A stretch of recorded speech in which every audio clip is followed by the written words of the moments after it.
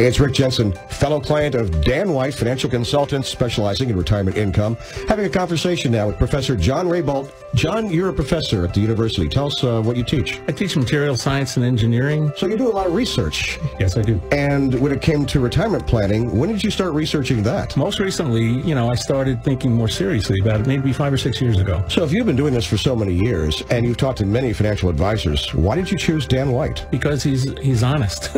Because we had a number of different experiences with financial planners, and they wouldn't tell us everything. So whenever we ask a question, he gives us the good, the bad, and the ugly. So we actually know where we stand when we make a decision. That's a pretty good referral when you have a university professor saying, I teach PhD students. Oh, and by the way, I researched Dan White, and I recommend him. Mm-hmm. Give Dan a call, 888-690-8820. Dan White and Associates, 888-690-8820. Call now. Listen to On the Money with Dan White, Sunday mornings at 7 on WDEL.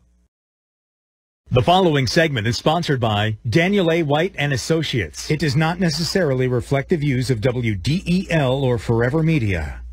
Rick Jensen on 1150 AM, 1017 FM, WDEL. Actually, I've been a client of Dan White and Associates for many, many years. And Dan's always had very, very good advice for me. In fact, last fall, he and I were talking about the markets, the new administration, the Fed making all sorts of noises about raising interest rates, inflation, and such. And I made my own decision based upon these conversations. I made my own decision. I used to be like 80% into the market with all my rollover IRAs, individual stocks, mostly. In fact, all of that was individual companies, not the mutual funds and such. Got a mutual fund in my 401k. So I started selling off. And by the beginning of January of this year, I was about 20% in the market. Man, I'll tell you what, I'm really glad. Because, I don't know, if you made money in the market right now, what'd you buy, oil? It's Lockheed Martin. I don't even know how they're doing. Always great advice. And I've taken his advice over the years. So on the phone right now is Dan Simon. He works with Dan White and Associates, financial planners, specializing in retirement income. I listen to a whole lot of different people. And Dan, Simon, as you know, I've listened to Dan White and you guys for many, many years. I'm glad I have. So I'm glad you're here every Wednesday after the news at 1:30. It's somebody from Dan White and Associates with a little advice, a little knowledge of what's going on in the world. So how are you, man? I'm good, Rick. How are you this afternoon? Concerned, worried. I keep saying, opportunities on the markets, yet I don't trust what's going on with the Fed. I don't even know how many times they're planning on raising the rate this year. I heard 4, I heard 6. I mean, are you getting anything consistent from the Fed?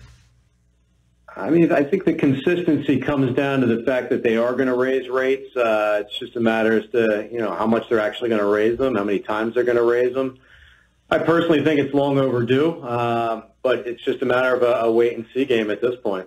Yeah, so there are many of us who are on the sidelines, and there's some people I know who actually have the time to spend more of their time, researching the markets, and it's almost like day trading now. I mean, I talked to a guy who does this on a, semi-professional basis, pretty much what he does for a living, and he said, I'd never been a day trader, but right now it kind of feels that way, and I'm thinking, well, that's not exactly a long-term state of mind.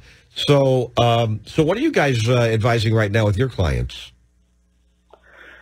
When it's the market, it's got to be long-term because obviously there's risk involved in it. But, as you're very well aware, we focus on the retirement income planning side of things. So, again, really positioning those retirement assets to provide a consistent income for folks in retirement, whether it's, non-guaranteed income where it's exposed to some risk or if it's guaranteed income, via some type of, insured product like an annuity. Again, our focus is really about positioning assets to, remain in line with people's risk tolerance, but accomplish the goals and objectives they've laid out so that they can live the retirement that they've worked the last, 40, 45 years for. Yeah, so how do you actually deal, Dan, how do you actually deal with what you call diminished capacity in retirement? Yeah, so diminished capacity is something that I think is probably becoming more prevalent over the last 15 to 20 years. I think all of us know someone or have a family member that's been impacted in one way, whether it's diminished capacity, cognitive decline, dementia, Alzheimer's. It's truly something I think's come to fruition over the last, probably couple of decades here. It's been more recognized, more diagnosed. But the concern is for folks, it's, if they start to lose their, mental cognitive state, it's who's going to decide for me if I'm unable to decide for myself. In other words, who speaks on my behalf if I'm physically or mentally impaired and can't make those decisions for myself. And it's not something that happens suddenly for a lot of people. Usually it's diminished capacity or cognitive decline, and more times than not, it's not something that us as in an advisory role are able to notice. More often than not, it's someone in their inner circle that spots the decline, and they've got to have the I guess you could call it almost the courage, to approach whether it's mom or dad or brother, sister, or friend to say, hey, I think you're slipping a little bit here. Let's take a step back and reevaluate, the future for you as to who's going to be making financial decisions, because if it goes unnoticed or undiagnosed, it could truly turn into financial disaster. Disaster, absolutely. We had that in my family. My brother and I, mom, oh my gosh, so strong-willed, and would never, ever allow anybody else to take over in that way. My dad, he recognized his diminished capacity even years before he was diagnosed with dementia. He was, late 70s, 80, in the 80s, yeah. And fortunately, he and I, we had the conversation. He said, go ahead. And so I did take over and handled all of his financial arrangements. So, except for a couple in the past, that came to haunt us. Didn't realize he'd done a couple things. Yeah. I think the first legal step, obviously, to take is to pursue or look into establishing a power of attorney. Yes. From a legal standpoint, especially to deal with limited capacity.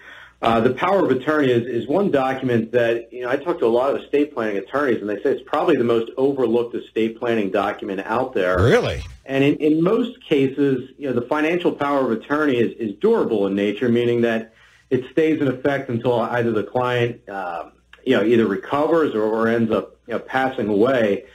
Some states will actually allow for what's called a springing power of attorney, where the power of attorney only comes into place when the principal account owner becomes incapacitated. Some states do, some states don't allow. What about Delaware? Because I think that would provide some peace of mind for older people who say, my kid's made some bad decisions. I know he's 50 now, but I don't know, he's still a punk kid. But does Delaware allow that one? I believe they do. Yeah. But I would confirm that specifically with an estate planning attorney. Gotcha. We do have a springing power of attorney that comes into place. And that's all going to be a document that is prepared by an attorney, by a lawyer. But some of the issues that could come to play is that what powers do they actually give the power of attorney? Are they able to do they have the ability to execute a Roth conversion? Can they make a gift from an IRA as a distribution? And it's a very powerful document that really shouldn't just be fill in the blank, sign here form, I've got power now. While someone does have their capacity, they really should make decisions as to what type of powers they want to grant their power of attorney in that place. No, it's a really good point. And again, we did that with my dad. Okay, I did it, and it worked out very well for him. Sometimes, you know what? Sometimes you just got to trust your kid. Yeah, my family did the same thing for my mom's sister, my aunt, who unfortunately developed Alzheimer's in her, I believe it was kind of a mid to early 70s. They put the powers of attorney in place, and it was a good thing they did, because it's a very aggressive form that she has now where, sadly, my parents went to go visit her last week in North Jersey, and she barely remembered who my mom was, and she asked my mom, who's this guy with you? It's time. Oh, it's sad. Yeah. Yeah, and it is. It's just tough to see people go through that. But it's good advice. And Dan Simon with Dan White and Associates, Dan, you work with people on retirement planning, so you got to have, people you trust who are attorneys that work on this level as well, because you guys work, in tandem with these people too. So, yeah, that's it. You talk to your clients about this stuff then.